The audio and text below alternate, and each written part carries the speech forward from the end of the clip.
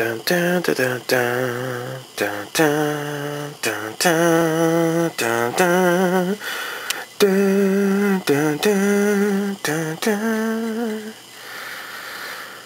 Dun, dun, dun, dun, dun, dun, dun, dun. What you're looking at here is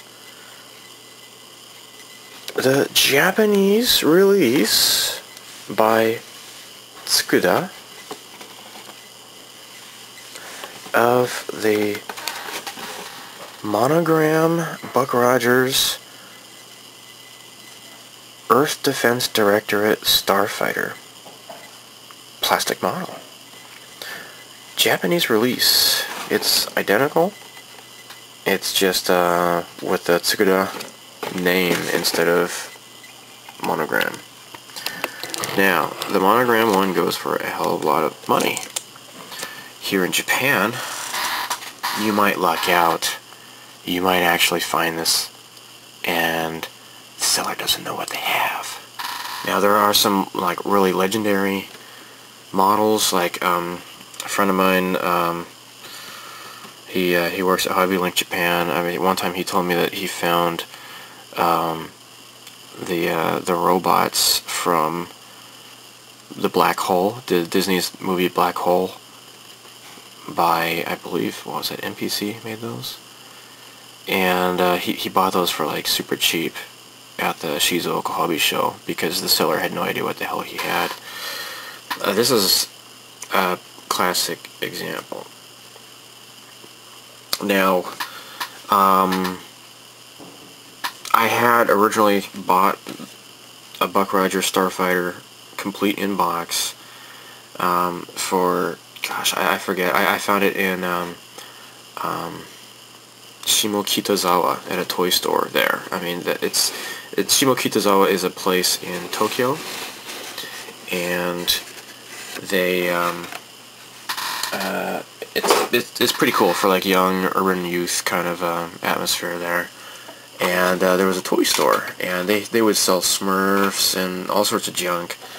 And like, for example, lunch boxes. I guess I saw my old Return of the Jedi lunch box, those metal lunch boxes we had as a kid in the 80s, and I saw a Pac-Man lunchbox, same one I had, totally awesome. So, and they had this kit for, gosh, like, how much? I got it for half off because they had a half off sale that weekend. It was like a special weekend, and the man was selling it for, I guess because it was half off, I think I sold it for like maybe 4,000 yen or so. And then later, I found another one with an even better box. This one here. I got it for like, I found it at a hard off in Kofu City, that's in Yamanashi Prefecture, for like, I think like 2,000 yen or something crazy like that. And it's just unbelievable. Alright, so let's look at here. They did a pretty fantastic job. You see they kind of weathered it a bit and everything. It looks pretty nice. They did a really good build for this this kit on the box here. And on the other side is just a bunch of blah blah blah. You know, in pursuit of the hostile draconian marauders, blah blah blah, whatever. The cool thing about the Earth Defense Directorate Starfighter here, which I guess I've seen it referred to as the Thunder Fighter.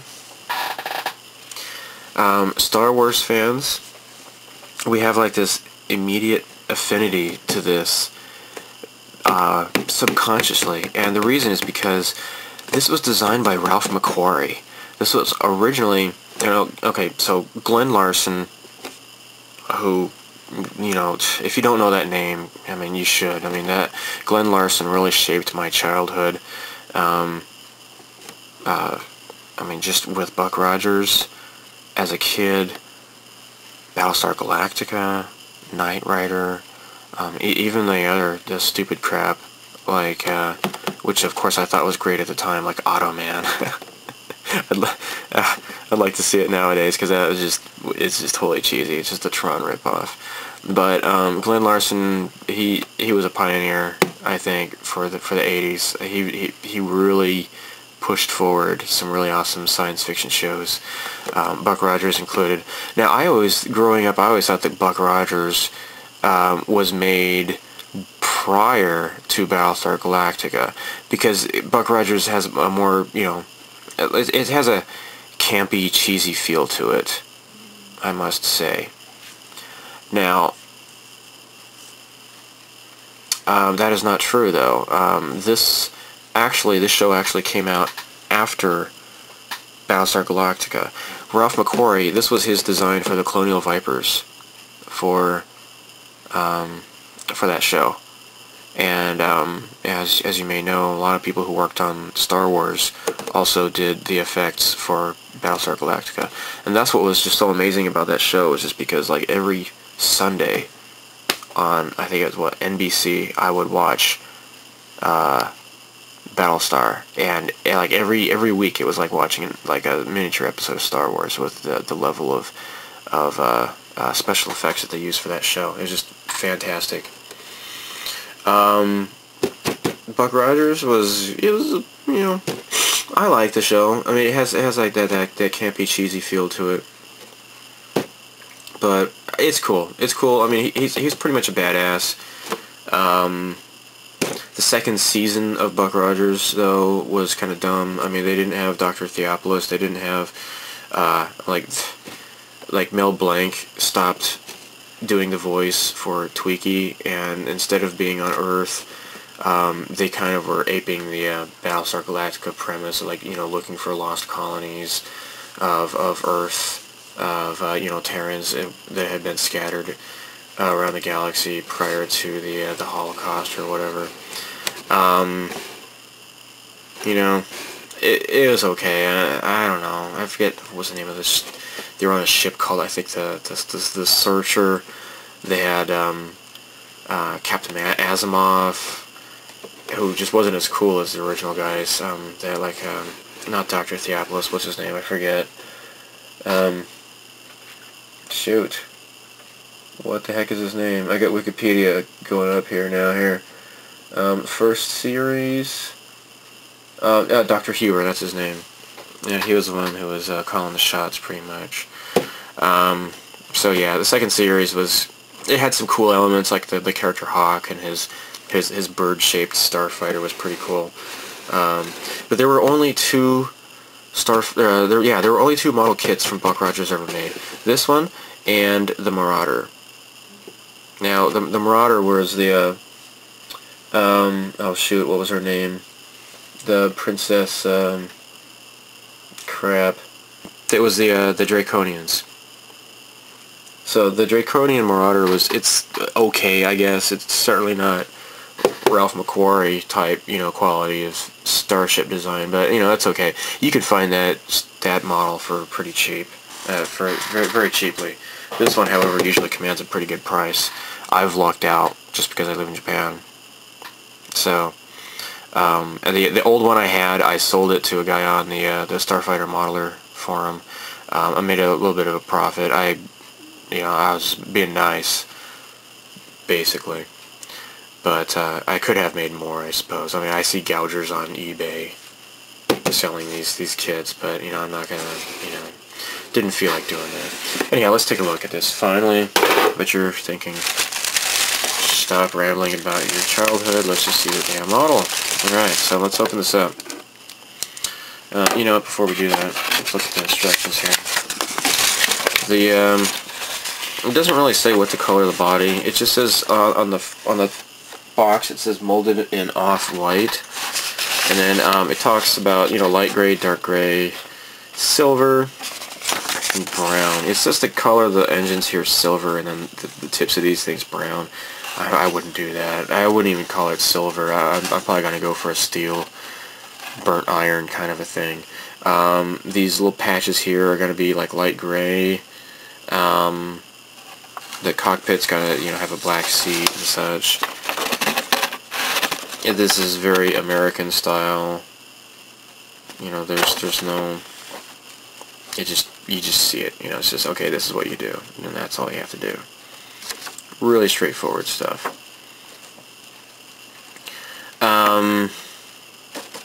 So yeah, what you see is what you get. It does not look like it's a very complicated model. Let's open this up here. Yeah, this is still sealed in the bag, and I'm sure a lot of you guys are like, dude, you suck! You suck! Well, at least that one guy, Starship Modeler, he doesn't think I suck, because I got it for him. I sold him my old hand-me-down one. I was considering holding on to it in case I needed it for spare parts if I really screwed up. But, so here's the canopy. It seems to be pretty well preserved. It's got some minor scuffs here. Probably gotta slip this into a Ziploc baggie to protect it better. The decals are in pristine condition. Look at that. Look at that. It's freaking cool. Now what I'm going to do though is I'm going to scan this, because if I screw up and I rip these decals, because I suck, decaling is not one of my favorite parts of building a model, because they can rip so easily. And at least with painting, you can strip the paint off or just paint over it, just wet sand it and paint over it. But with decals, though, dude, you know, good luck. So I'm going to scan this in case I have to duplicate these. So I'm going to put these aside. Alright, you know, I'll just stick this back in the box here. So here are the parts. There's like maybe a loose part here, one of the engines, half of the engine kind of loose, and there it is. Fell down here. This is it. So it has really nice detail. And pretty freaking cool, huh? Not many parts to this at all. Now, you got some cool panel lines here. And then unfortunately, you got some raised panel lines here. What were they thinking? What were you thinking? I'm not sure how I'm going to go about doing that. I don't know. I'm not sure. Now this is obviously the base, the stand here. So, you know, that's pretty cool. You got this, check this out. You got what they call here in Japan as the Ichijo mold. Ichijo is named after Ichijo Hikaru from Macross, because what's his name, Shoji Kawamori from Macross really went all out with using these kind of things. You know, grab onto it, twist it, and open it. You know, you see all these kind of things on the Macross Valkyries and such. Hey, so yeah, they're called Ichijo molds. So the tree's kind of floppy here. I don't know if that's just from age, but you know, the model itself it's kind of floppy. I don't know if I wouldn't be concerned about it. It's sturdy enough. So cockpit obviously does not lift up. I mean, if you're a real pro, you can maybe figure out a way to open this up, I guess. You would have to kind of saw this into sections. But, you know, I'm not that kind of a modeler. I'm just not that skilled. So you got these guns here. Now, whenever they show like up close on the TV show, it looks more like a machine gun firing, just. But you hear the pew pew pew pew pew kind of the laser sound, and it's always like from this angle. You always see like this gun shooting. But when you see like the far away shots, you just like these big laser blasts. You know, like a typical Battlestar or Star Wars type of lasers coming out. So I'm not sure what is going on, but I don't know if it's like you got a gun here and you got a gun here and you also got a gun here, and maybe it's just like the three of them shoot at the same time and they look like one big laser blast. I don't know. I'm not sure if they were really fleshing out the universe of Battlestar Galactica when they were thinking this out or not. I don't know. No idea. You don't really see a whole lot of information about this. So here is the inside of the cockpit. You got this pretty comfortable looking seat, which is pretty nice, pretty well molded. I mean, it could be just like a big flat, block. That would suck. But this is nice. I mean, this looks pretty darn comfortable. Now it's a one-seater, and the TV show, you always see them like, it's always like a two-seater. Like they're always sitting like right next to each other. I don't know. I think they have like a four-seater available. I saw on one site. But I don't know. They always look the same here. But the one site had like the four-seater, like the cockpit was much wider. So apparently there's different types of Earth Defense Directorate starfighters. But when you watch this, though, it's kind of hard to pick up on details like that, I guess. Here's the rear. So this would be pretty cool to, do some panel linings in here. You got some really nice detail, nice greeblies here. It's pretty freaking cool. And then, of course, you put these together, and just snaps, or not snaps, but it should just glue it right there on top. Let's see how this kind of fits together. Let's find its corresponding guy here.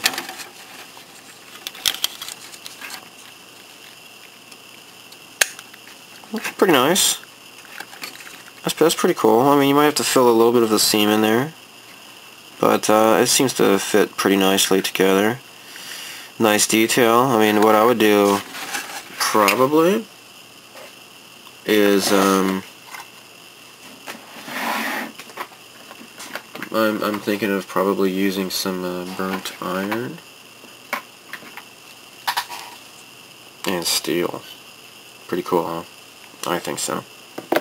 So let's look at some more paint options here.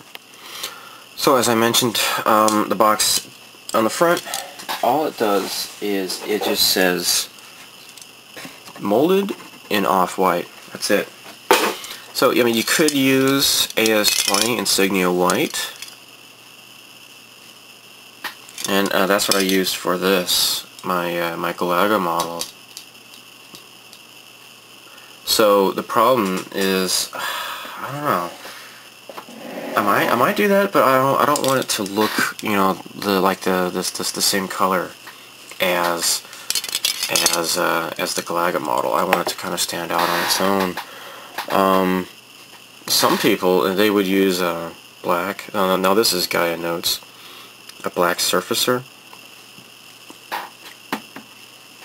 and then go over with AS20 on a Star Wars X-Wing. X-Wings I always think were kind of more grayish, but I've talked to some people on the Starship Modeler forum, and they said that they would use insignia white, this Tamiya rattle can. This does not come in another Tamiya like acrylic or whatever, unfortunately, but it does come in this rattle can.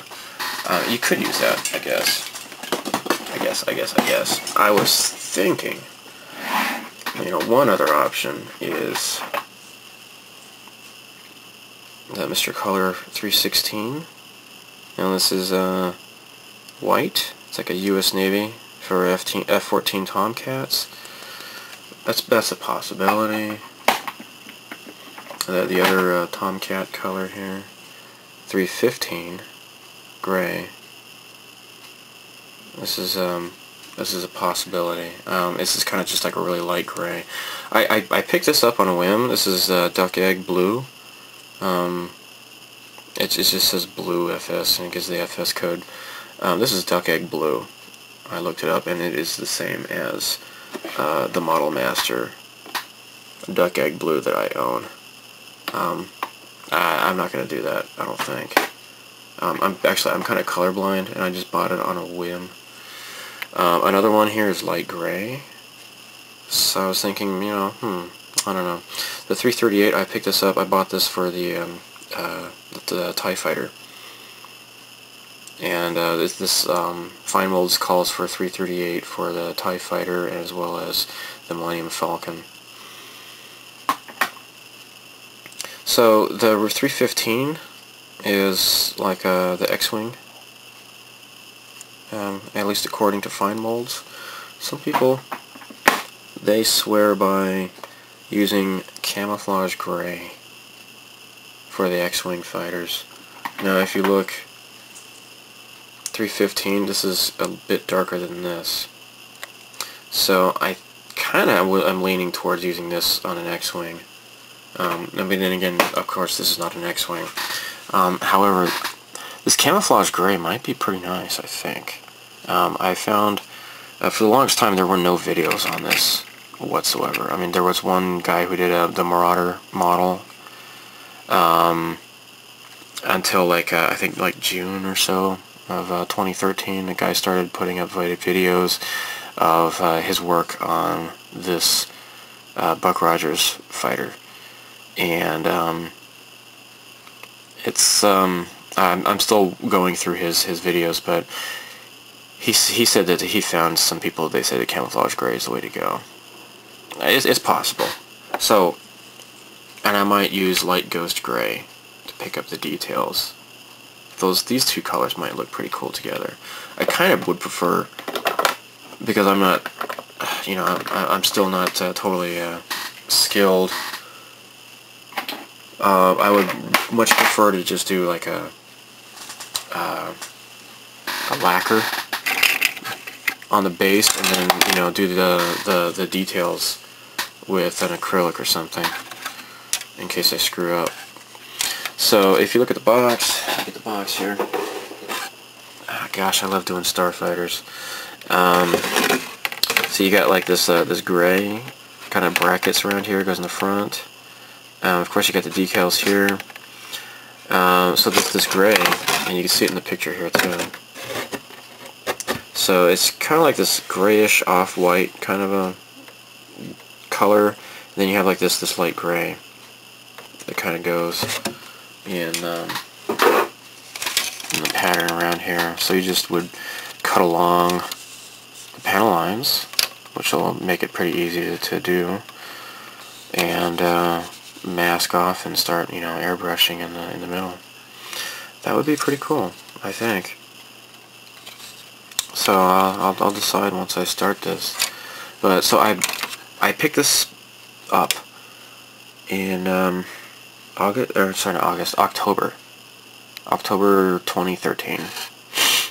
And the other one I picked up like gosh, that was right before Wonderfest in Tokyo, like what, end of July 2012, and that was the one that I sold. The box on that one was not as nice looking as this box. So you got like these little what are they called, the fins that kind of stick down, and they wouldn't be dorsal. Dorsal sticks up, and what's the ones that stick down? I can't remember. I don't know. It's I used to be an expert on fish, but anyhow, so you got like these, it looks like there's some flaps here, possibly on the wings. They kind of just fit together. One thing I noticed that the gates are kind of thick, but they look manageable. They don't look so bad, really. There's no flash on this. I don't see any flash on this at all. So you got like this big huge piece right here, and got a big huge piece on the bottom. And they just kind of fit together like so. So you'd have to, you know, work out with seam lines and stuff. So I'd probably want to glue it together and then prime it. We got some other stuff, like this part here kind of fits on the back. I probably want to do this dark grayish, you know, dark gray or black on the inside, so you can see it, you know, kind of when you look inside, because you don't want to leave that, you know, unpainted inside. It would look kind of dumb. So yeah, this is a pretty no-nonsense kit, I imagine. We'll find out once we start putting it together. So that the other video I mentioned, maybe I'll put a link to his channel when I upload this. He did not actually do the construction. He just had somebody give it to him and asked him to paint it up. So, of course, I'm going to be showing you from the very beginning, going through the whole thing. And also, I think my camera looks a little bit better than his. He's I mean, you know, bless him, but you know, he's just using a cell phone camera, and it doesn't look too good. Obviously, it's not a smartphone or anything. So, yeah, there you have it. Buck Rogers, mint condition. I mean, there's the box is I don't even see any real sign of wear. I mean, there's like a little crease here in the corner, you know, but maybe I did that, you know, just barely any wear on this. The color is like really vibrant. It's not faded at all. The one that I sold, actually, that box is a little bit faded, but this is pretty fantastic. And you gotta love that gun. It's just a cool looking gun. I think Mego had these little Star Wars sized action figures, and I had the Mego figure of Buck Rogers, and then my my sister had Colonel what's her name, Wilma, Colonel Deering, that's her name. Gosh, I'm coming up with a blank. I don't know why. I mean, I've been watching this show. I bought the DVD box set. And it killed me because, like, the year after I moved to Japan at the Phoenix Comic-Con, Gil Gerard and Aaron Gray were at the Phoenix Comic-Con, and I'm like, oh crap, I could have had them sign my DVD box set. Oh man. I just tell them, both of you, you're so cool. Thank you for my childhood. And, you know, of course, my dad had the hots for Aaron Gray, of course, but, yeah, they had the hots for that lady who played Wonder Woman too. Oh gosh, 70s TV. Anyhow, I guess at this point I am rambling, so I will kind of end it here, I suppose. Put things back in the bag. So, pretty fantastic, but I have so many other things I want to do right now.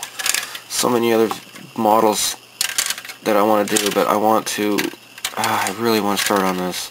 Now, I got this TIE Fighter in here that you might see in the background here. I've been slowly just doing that, you know, in between other models. I'll be finishing up some other ones here soon, though, hopefully. And then maybe I can get started on this. So, fantastic. Totally cool model. Not much more to say, really. I got this Starfighter. Whatever.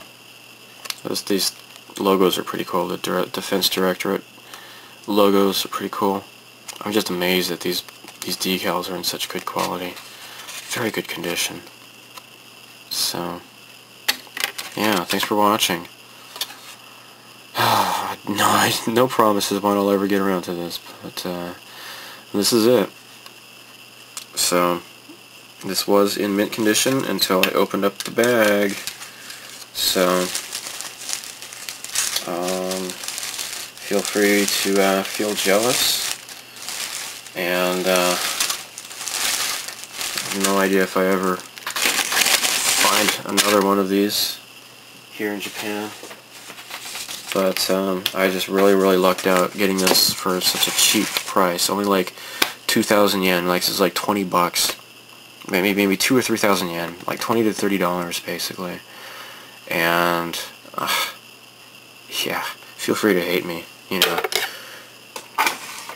Just take it one step beyond jealousy and just bring it straight to hatred, I guess. If you know, feel free, I guess. I wouldn't blame you.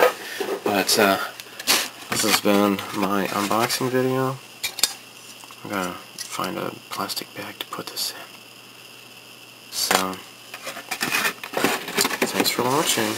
Again, Monogram, re-released by Tsukuda Hobby. This is SF Old Time. Nice. Thanks for watching.